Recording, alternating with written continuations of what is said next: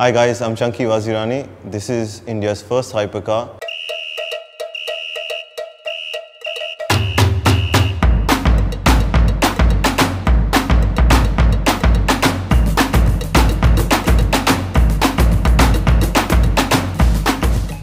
So Shul is really something that was born about 4 years ago. Even though it's India's first hypercar, it was something that we wanted to make it like on a global scale. It had to be something that's unique.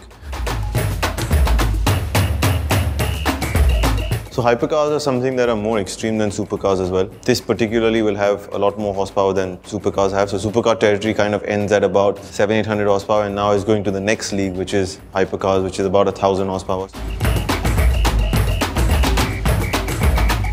So Shul really means one with the trident, which could be Lord Shiva, that inspired this car. Or it could also mean the car, because the car has a trident as well. So you see the Trishul kind of running across the body side.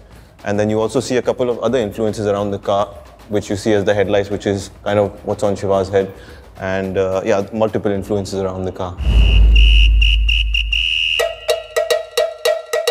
The story is really about kind of creating a unique hypercar experience from a story standpoint. Because I think supercars are becoming very aggressive. So the idea to make this supercar, this hypercar, was to make it extreme, but yet have that duality in character where it can be a very calm supercar for the city, but at the same time it can be very aggressive. So in terms of styling, I think you will see it's very clean and elegant, but it also has an aggressive side to it. I think people are already buying into these kind of cars, and I think people are spending money on experiences, and I think cars are something that are very close to passionate people, so they just invest in this, they buy into cars and they just drive them around. It's relative how soon it is, but 2021 is somewhere where you can see the Shul on the roads really.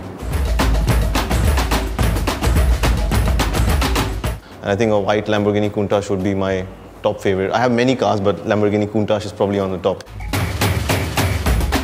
So what can they expect more from you and Vazirani Automotives? I think they can expect a lot more in the future, but for now our focus is the Shul and to finish the Shul. So follow our journey until it gets to production. And do follow AskMen and stay tuned to AskMen India for more videos. That's it.